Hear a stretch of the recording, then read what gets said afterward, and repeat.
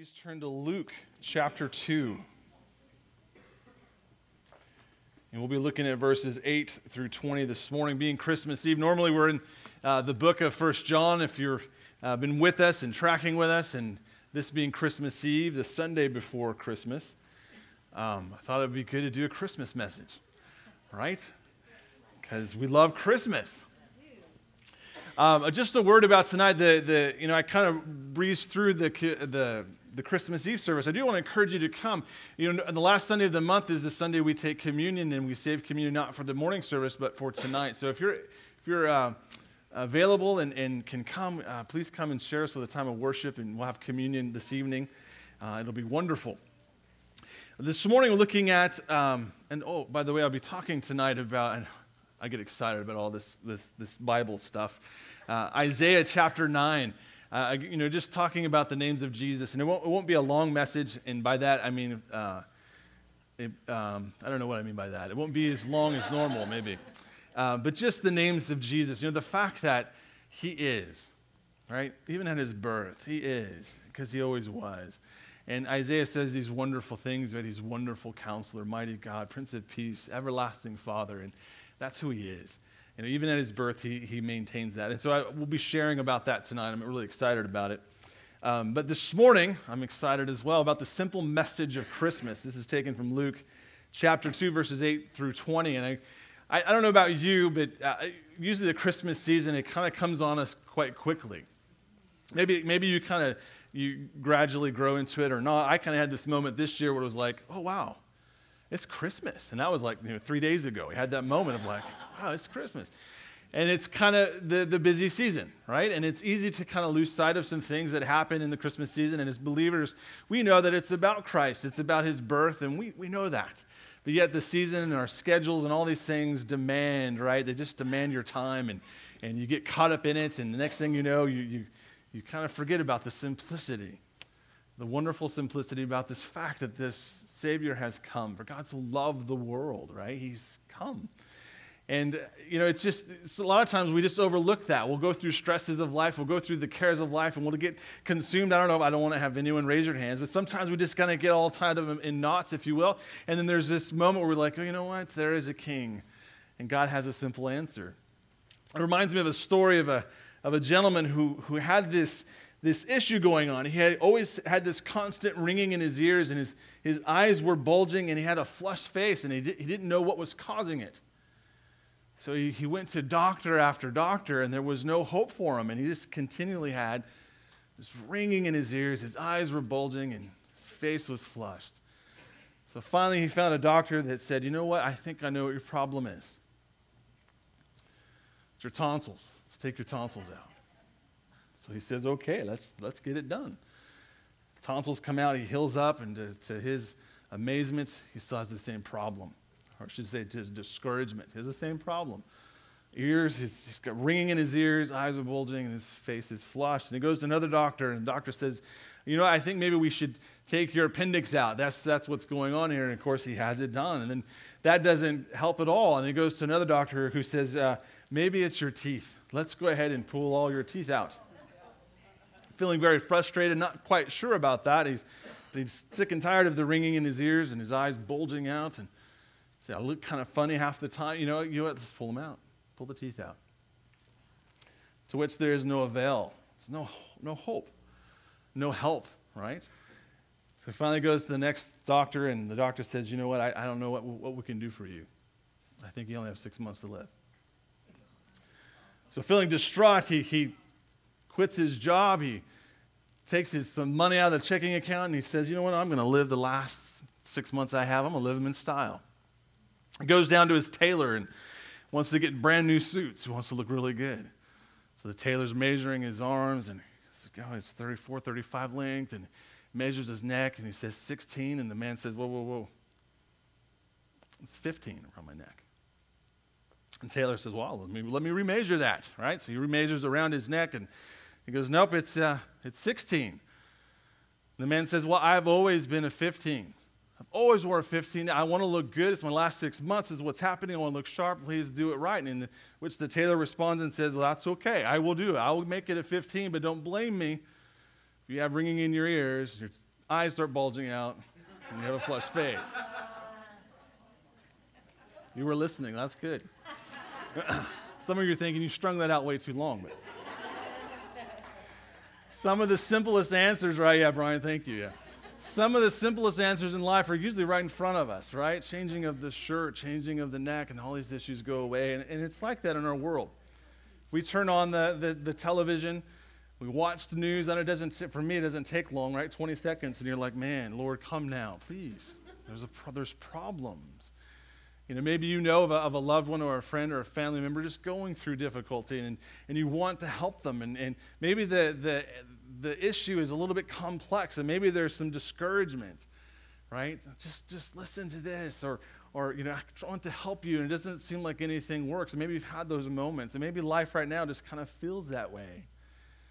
And yet God says, you know what, here's the solution to your sin problem.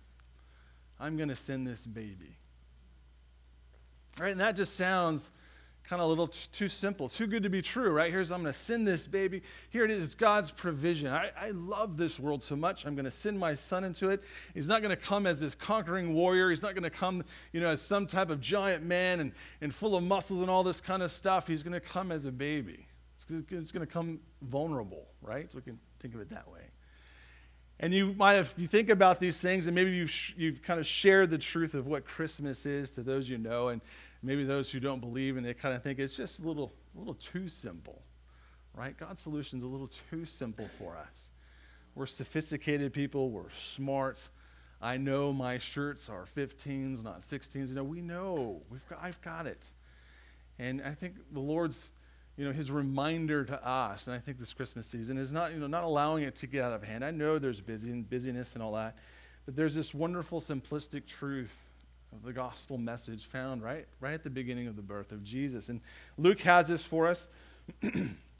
Luke, beginning in verse 8 through 20 in chapter 2, and he says, "Now there were in the same country shepherds living out in the fields, keeping watch over their flock by night. And behold, an angel of the Lord stood before them, and the glory of the Lord shone around them, and they were greatly afraid. Then the angel said to them, 'Do not be afraid, for behold, I bring you good tidings of great joy, which will be to all people. For there is born to you this day in the city of David a Savior, who is Christ the Lord. And this will be the sign to you. You will find a babe wrapped in swaddling clothes, lying in a manger.' And suddenly there was with the angel a multitude of the heavenly host praising God and saying, 'Glory to God in the highest, and on earth peace, goodwill toward men.' So it was, when the angel had gone away from them into heaven, that the shepherds said to one another, 'Let us go to Bethlehem and see this thing that has come to pass, which the Lord has made known to us.' And they came with haste and found Mary and Joseph and the babe lying in a manger. Now when they had seen him, they made widely known the saying which was told them concerning this child. And all those who heard it marveled those things which were told them by the shepherds. But Mary kept all these things and pondered them in her heart. And then the shepherds returned, glorifying and praising God for all the things they had heard and seen as it was told them." Let me offer a brief prayer this morning. Lord, thank you for the truth of your word. Thank you for the fact that Christ has come. Lord, thank you that your truth is for all people. We take such great hope and encouragement from that, knowing your truth is for us. That we this morning are not here by accident, but on purpose. That you have truth for us. So Lord, I ask that you'd allow me to get out of the way, that all our eyes and our lives would be fixed upon you. I pray this in Jesus' name. Amen. So here we have this wonderful story, the Christmas story, the simplistic message, right? Jesus has come. God is going to deal with our sin problem by sending a baby, right? The Son. And he comes and he shares this wonderful truth. God pronounces it right, to the shepherds. And that's kind of my first point I want to look at this morning, just some truths from this, is that this message is for all people. It may seem like it's complex, but this simple truth, this message is for all people. Luke says in verse 8, now there were in the same country shepherds living out in the fields, keeping watch by their flock at night. If you notice that this text doesn't say that there were the right people or the sophisticated people or the religious leaders of the day out in the field. Of all the people God could pronounce this truth to, who does he come to? Some shepherds. Here is Jesus coming to the earth. Here is this supernatural, wonderful moment where God is stepping into our world, and he takes a moment. This is kind of like God's character, right? He comes to those who are the lowliest, if you will, right? He comes to these shepherds, and he says, look, here is the pronouncement. I want these shepherds to go and see what is going on in Bethlehem. So my question this morning as we look at this message, that it's for all people, it begins with these shepherds, and we have to wonder why shepherds, right? Why would God choose shepherds? I mean, most likely these shepherds, if this was their career, I think it's kind of known that they were typically ceremonially unclean. They were treated that way. I think in the Jewish law, they said not to trust them as witnesses. A shepherd cannot be trusted as a witness, which is ironic because they are going and being witnesses, and they're going to go witness. That's amazing to me, but it's kind of like man's way and God's way. It's coming to clash here. Shepherds usually weren't schooled. They were most likely uneducated to some extent. But that's kind of the background. And Jesus is brought to this world, and the announcement comes to these shepherds. And so what do we learn from that? What is God communicating in this idea that this truth is for all people? And the first thing I think under the first point is this message is simple to understand. Right? God doesn't put his truth on the top shelf, if you will. He kind of says, it's for everyone. Wherever you are at in life, whatever you're going through, we can understand the gospel of Jesus Christ. It doesn't require a theological education. Now, everyone who knows, I think everybody honestly has a theology. We have some type of understanding of God, whether it's the right one or not, whether it's from Scripture or not. Right? But even as believers, we are growing in our theology, our understanding of who God is. And so, in one sense, we do have a theological understanding to some extent, but that's not what I'm getting at. This idea that you have to be a sophisticated intellectual. Right? The truth doesn't come to just intellectuals. It does, right? They tend to struggle with it more than others, I think, because they overthink it or struggle with the simplicity. But if it was just this way, think about it for a moment. If you had to be somebody of stature, of understanding, well, isn't there a place in our lives where we could look at those who don't have that and say, you don't have it, I do. And it becomes a sense of pride and pat myself on the back. But this isn't how God operates. Right? His truth is for all of us. So it doesn't require that. But we should grow in that, right, as far as a theological understanding. But it doesn't require this. The good news about Christ, first announced by the shepherds, is the idea that it is simple to understand. Paul says this in 1 Corinthians chapter 1, 26 through 31, where he says, "For you see your calling, brethren, that not many wise according to the flesh, not many mighty, not many noble are called, but God has chosen the foolish things of the world to put to shame the wise. And God has chosen the weak things of the world to put to shame the things which are mighty. And the base things of the world and the things which are despised God has chosen, and the things which are not, to bring to nothing the things that are, that no flesh should glory in his presence. But to him you are in Christ Jesus, who became for us wisdom from God, and righteousness, and sanctification, and redemption, that, as it is written, he who glories, let him glory in the Lord." So we see in this idea of God coming to shepherds that this message is for everyone, regardless of where we're at, what we're going through life. There's not a place for us to say, I've arrived in a sense, and because I'm so smart, the gospel has come to me and I've got it. That's not how the Lord operates. And right out of the gate, right at the birth of Jesus, he is communicating that this truth, right, and he says it right in Scripture, is for all people.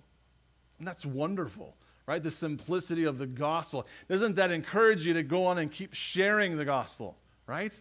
To those who we may think they'll never come, but it is. It is for everyone, whether they believe or not. I love it. Charles Spurgeon, big fan of Spurgeon, and Spurgeon was quoting this quote from Luther, which I'm another big fan of Luther, and he goes on and says, Luther called John 3:16 the heart of the Bible, the gospel in miniature. It's so simple a child can understand it, yet it condenses and goes deep the marvelous truths and reveals to us the redemption in a few poignant words. And he goes to John 3:16, which says, God, the greatest lover, so loved the greatest degree, the world, the greatest number, that he gave the greatest act, his only begotten Son, the greatest gift, that whoever, the greatest invitation, believes, the greatest simplicity, in him, the greatest person, should not perish, the greatest deliverance, but the greatest difference have, the greatest certainty, everlasting life, the greatest possession. Right at the birth. I thought that was wonderful. If you want a copy of that, I'll give that to you later. But it's very good. They're very simple, right? The idea that this is for everyone. Now, the wonderful thing about the gospel, and you know this, for those of us who have been walking with the Lord for a long time, is the depth seems like it continues to get deeper. There's more we can learn and more we can search out, but the very truths, the life-changing truths are for all people. So we see God coming to these shepherds and sharing with them, and the idea is that it is for everyone. It is a truth for everyone. And the second thing I think we learn about this is that this message also brings, of course, reconciliation.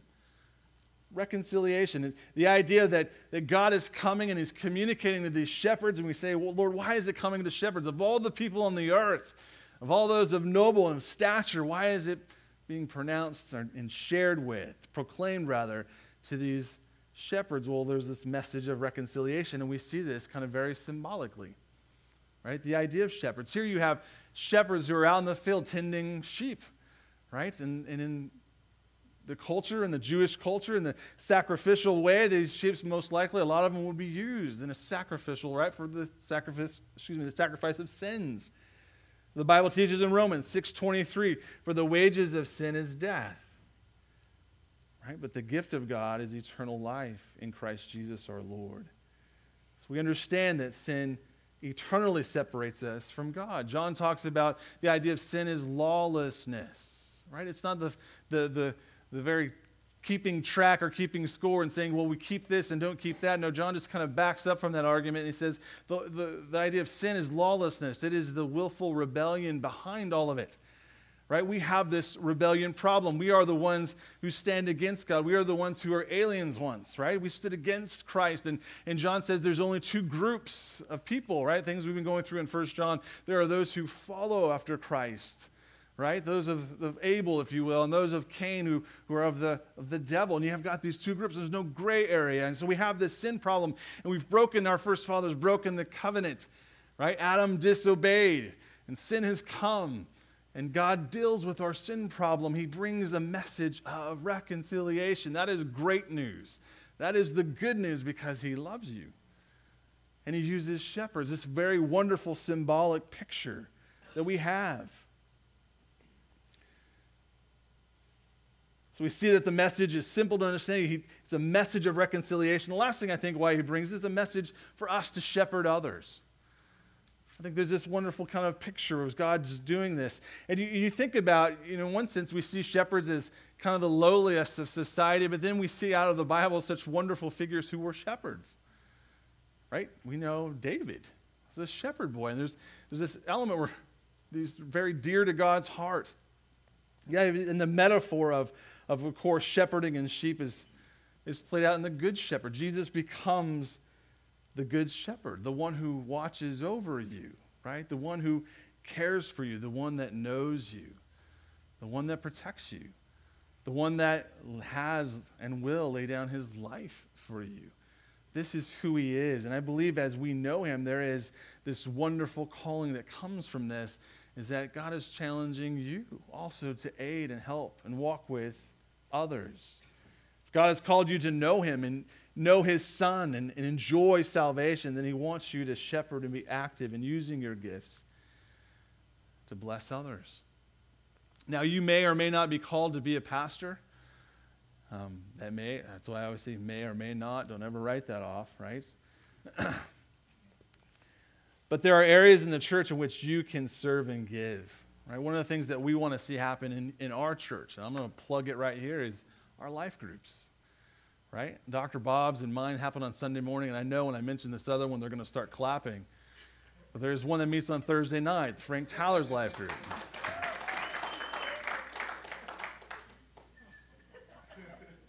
Let's pray again. No. There's this idea. There's things on Sunday morning where we have just this, this 50 minutes, so to speak, in which to talk about truth and share our lives. But midweek, where it's expanded, right? Where you have these moments where you can come and you can share your life and give accountability and also receive accountability and be a part of that truth. Opening your home and maybe facilitating discussion and Bible study in your house. Is that something the Lord is leading you? Or that's something you need to come and talk to me about? We want to see that expanded. And here we have this picture, right? God he didn't save you to come and sit on a pew, right? He saved you to come to action. There are gifts and talents and abilities in you that God desires to bring out of you. God desires to glorify his son in you and how you live, right? It begins with who you are, begins with your family, but it also works itself out in the context of church, right? Other fellow believers. So I set that challenge before you. And of course, there's other areas, children's ministry and Awana ministry and youth, right? We have some youth here this morning. They're not nearly as excited as Frank's life group. Guys, come on. There's other areas in which to get involved. Why does God do this? He has this desire that we would come. And you see this in the shepherds, and we'll talk about this here in a moment. They go to action, right? An announcement has come, change has come to their lives, and they go do something about it. So we see at the beginning of this that this message is simple, but it's for all people. It's for each and every one of us. And of course, this next point kind of flows right into this idea of shepherds. What I'm calling the message is simple in its content. And we've been talking about this for a little bit. This is verses 9 through 14. Look what he says. And behold, an angel of the Lord stood before them. Here they are. They're shepherding, right? They're doing their work out in the field. An angel arrives. It's had to be a moment of taking 2 steps back and going, who is this? What is happening, right? I'm sure that's going through their minds. And the glory of the Lord shone around them, right? Something is happening. And they were, of course, greatly afraid. And the angel said to them, do not be afraid, for behold, I bring you good tidings of great joy, which will be to all people. For there is born to you this day in the city of David a Savior, who is Christ the Lord. And this will be the sign to you. You will find a babe wrapped in swaddling clothes, lying in a manger. And suddenly, right, as this is pronounced, and suddenly there was with the angel a multitude of the heavenly host praising God and saying, glory to God in the highest, and on earth, goodwill toward men. So we have this idea that is simple in its content. It's all inspiring, this truth, right? This very simple proclamation. The angels are praising God and singing out, here he has come. The Savior has come. He's come for you, right? For me. That's a wonderful truth to just let that roll around in your mind. He has come. You are not an accident. There is a purpose and a reason in which God has sent his Son into this world. It is awe-inspiring. God has brought salvation. The Messiah has come in the most humble of circumstances. He could have come, like I said earlier, like a warrior or a man. I always think of Simeon waiting, right? Waiting on the Messiah, that God had promised him that he would see the Messiah before his death. And I always thought about how did he know? He's sitting in the temple waiting for the Messiah. Does he show up like a grown man? Does he show up? He doesn't know. But he trusts that the Lord will reveal it. And of course, when Mary and Joseph come, he sees the baby. He knows right away, this is the Messiah. And so he could have come a lot of different ways, but he comes this way in the humble beginnings. And I think about the angels, the shepherds, their response to this. You think of our society and the simple of truths today offend everybody. I don't know if you've kind of picked up on that trend, right? That everything offends everybody. And I can imagine these shepherds kind of being, well, this angel came out of nowhere. It wasn't announced. I mean, who knows, right? That offends me. I don't think they're doing that, but you kind of think about that because we see this over and over in our society, and you wonder how they kind of work through that. But they weren't, right? They see this, they're afraid, of course. Something out of this world is happening. It's happening in their midst. And they say, this will be a sign to you. You will find a babe wrapped in swaddling clothes, lying in a manger. You know, that's very amazing directions, if you will, right? Here's what I want you to go do, because this is what they go do. You know, and it's like, I don't know if this is your mind, you think this way, but I think this way, right? They could have said, maybe they did, here's where you need to go. They tell them a location, but they don't say a house or like, you know, it's on the corner of Walnut and Demery, right? It's nothing like that, or like in Oklahoma where it's like, you know, 76 Court North, East, this, and I've never been to Oklahoma. I still can't work out there. Struggle with it, right?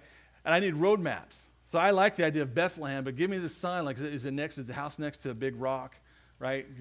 None of that is here, right? Of course they know, they're led, right? Of course. But I just think of this and going, this sounds pretty crazy. I don't know if you see this, and of course it's amazing. I'm afraid the angels see all this, and what do we do now? Right? This wonderful proclamation has happened. And of course they go, and what do they find? Yeah, we found the baby, right? We found a carpenter, we found his young wife here, we found this baby wrapped in swaddling clothes, and here they are. Here it is. So humble, right? So simple in its content. The angel tells them, for there is born to you this day in the city of David a Savior, Christ the Lord. He pronounces this prophecy. Micah talked about this 700 years before. The Messiah would be born in Bethlehem in the city of David. Here he is. These shepherds are the first guys on the scene, right? They get to go see it. The angels communicate this simple truth: a Savior, Christ the Lord, not a judge, a deliverer.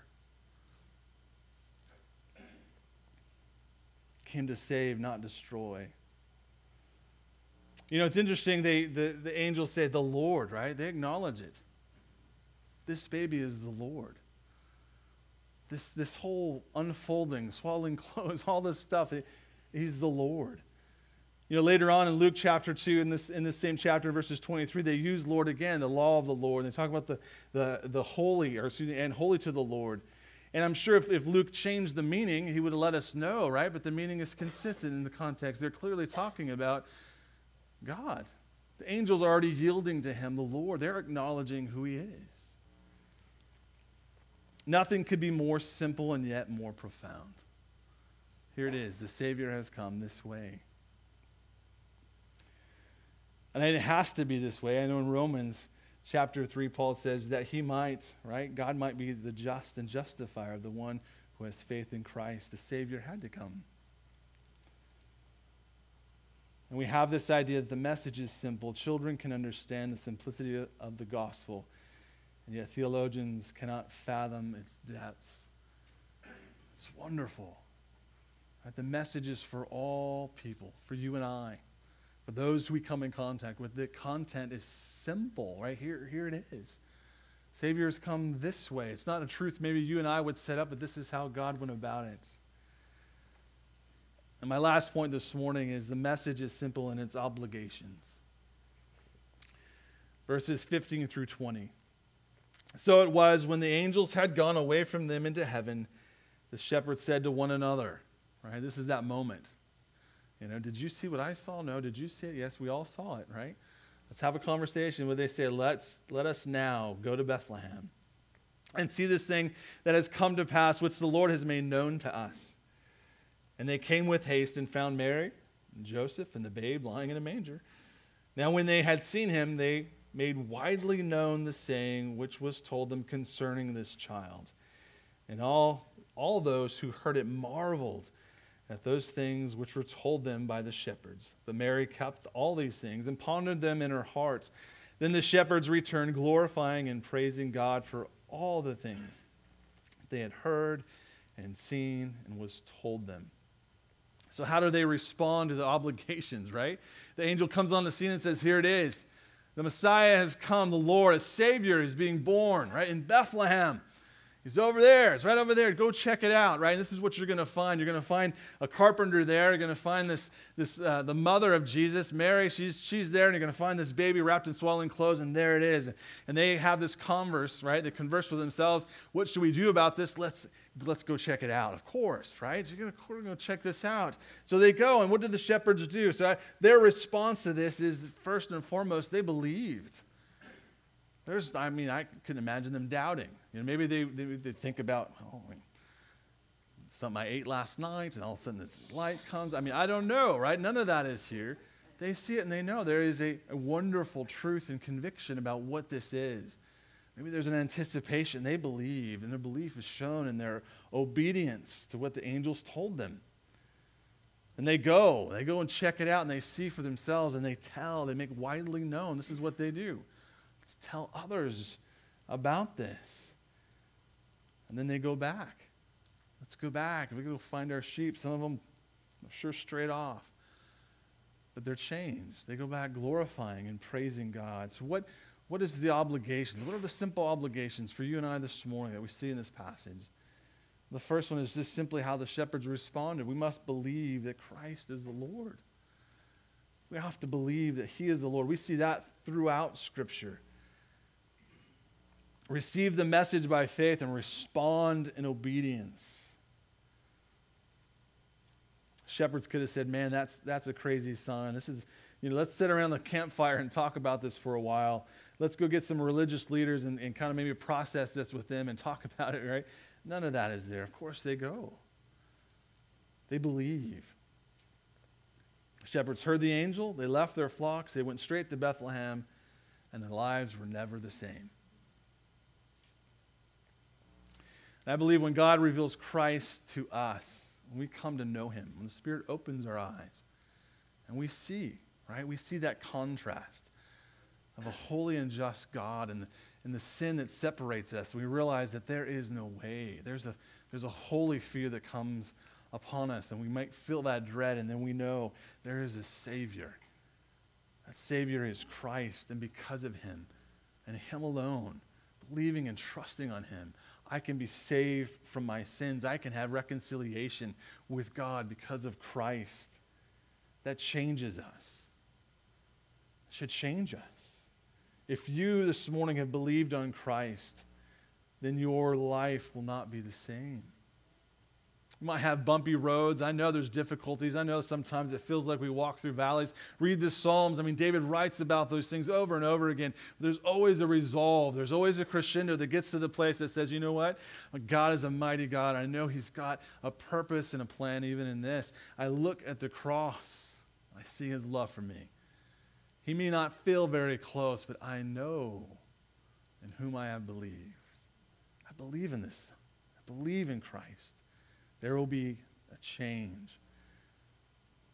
And it's important to note here that we're not talking about living this out in the sense of earning our justification. That is a work done by God. God opens our eyes. That our living out of our sanctification, right? Living out this truth, like there is change in us. Paul says in Ephesians 2, he says, for we are His workmanship, created in Christ Jesus for good works, which God prepared beforehand, and we should walk in them. Of course we're going to live this out. God has a purpose, a calling, and meaning. He's things in front of you to do. He's equipped you with gifts in which to operate in that way. So we see the simple obligations is first and foremost, believe, right? Believe on the Lord Jesus Christ. The second thing is we must tell others the good news. All right, what did they go and do? They reported it to others. 2:17. Now when they had seen Him, they made widely known the saying which was told them. Here, it's amazing to me, these shepherds. Isn't there a wonderful empowerment that happens? The disciples, right, before Jesus goes to the cross, they're kind of in disarray, and He goes and dies, and they're like, I'm not home, what are we going to do? Then they realize and believe He is risen again, that everything He said is true, and what happens, there is a change. This is how they get whipped and say, do you know what? Stop preaching in the name of Jesus. And they get whipped for it and they go out rejoicing. How do we get there? I was found worthy to suffer for his name, because there's a change. There's this understanding that there is a holy and a just God, and I do not belong in his presence. There's nothing in me that would ever earn that or be good enough except for my Savior. And guess what? God provided that for me too. So they make it widely known. They came with haste. They found Mary and Joseph, the babe in the manger. I'm assuming that this night, we always sing about it, silent night, right? We sing about it earlier. I wonder if this wasn't quite so silent of a night, right? You got these shepherds on the scene going around, look, this is what happened. I mean, you can imagine all of them had to share their story. And he was standing there, and I was here, and this was happening. There was a light. Did you tell him about the light? You can imagine all that happening. And there's a baby. You know what? We'd like to have him go to sleep. He's been crying. And they're telling you, imagine that this is all happening. There's excitement. I think there's a joy, right? Isn't there a joy that should happen in the Christian's life? Isn't there a reason for it? And joy sometimes is marked with tears. But there's a constant. There's a Savior. Imagine if the shepherds took their eyes off of this truth, right? And began to focus back on themselves, and they started to reason within themselves and thinking about, well, you know what? No one will believe us. We're just shepherds. No one's going to believe that. I mean, we can't even be trusted. We can't even be called upon to be a witness in a crime, right? I mean, no one's going to call on us. And I think oftentimes, we may think that way. You know what? Someone else with the right gifts can share that truth a little bit better. Or maybe, someone else will do this. Or, you know what? I failed before. I'm sure I'll fail again. And that very well may be the case. But is that reason to stop? No, we should keep going. And the point that we have to understand is not everyone is going to respond positively to the gospel, right? We trust the Spirit, but God has called you, He's equipped you to keep moving forward. If we believe this truth concerning the Savior, then how can we be silent? We live it out, we tell about it. We should believe in it. And lastly, we see here, I see the shepherds glorifying, of course, the angels as well, right? Glorifying God and praising, right? Verse 20, then the shepherds returned, glorifying and praising God for all the things that they had seen or heard and seen as it was told them. Here we have this moment, in the beginning of this, the angels come on the scene, and they're the ones praising and glorifying God, and now the shepherds have taken their place. They've gone to Bethlehem. They've now returned. They are the ones praising and glorifying God. Salvation has come. These things are happening, right? And they go back to the same context of their lives. They go back to their sheep, but yet they are now forever changed. You think about it. I don't know if you've put some thoughts to this, but there's this pause, right? We have this intertestamental pause. We have God not speaking through his prophets, and then we don't have anything until the birth of Jesus, and yet you have the birth of Jesus, and then there's this 30-year pause before Jesus comes on the scene. He begins his earthly ministry with these words that are taken from Matthew, repent for the kingdom of heaven is at hand, or Mark, when Jesus says the time is fulfilled and the kingdom of God is at hand, repent and believe the good news, believe the gospel. You think about, why didn't God just take these shepherds who were eager to communicate this truth and just continue to go forward, right? The simple truth. And yet, of course, it wasn't the time. It was for Christ's earthly ministry.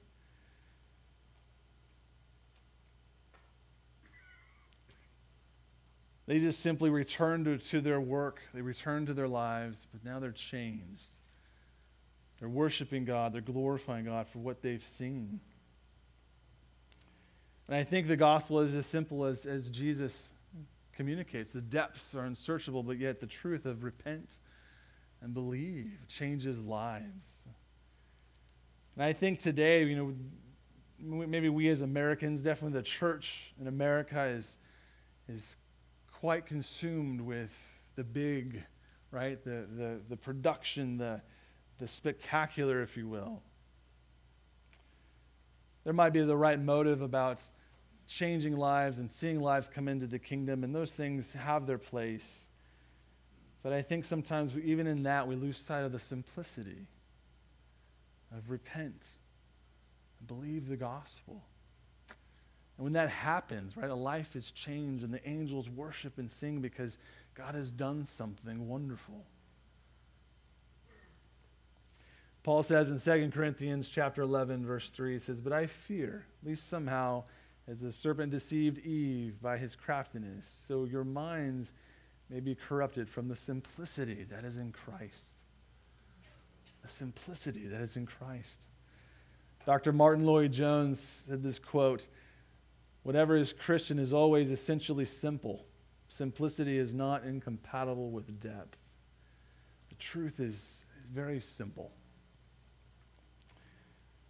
God is calling us to live, excuse me, as simple people. To glorify his Son, to praise him in the context of our lives. And that's what we see these shepherds doing. The truth of the gospel is unsearchable. The depths seem like they never end. They just go on, the depths of God. Yet we shouldn't lose sight of the simplicity of what is happening. This wonderful Savior has come.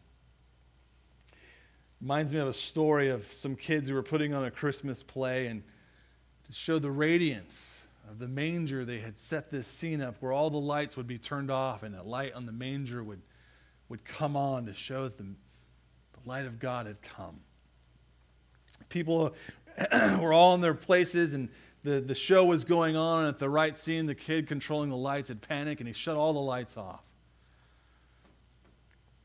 Awkward silence, and finally one of the shepherds in a quiet whisper, a stage whisper, said, "Hey, you switched off Jesus." Right?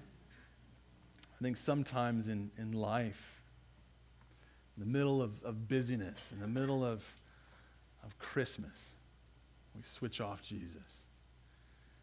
And there's this wonderful, simple truth that just should resonate in the depths of our heart. Christ has come. He has come, and at his birth, he was a Savior. And God's love for you is demonstrated in the simplicity of this wonderful message.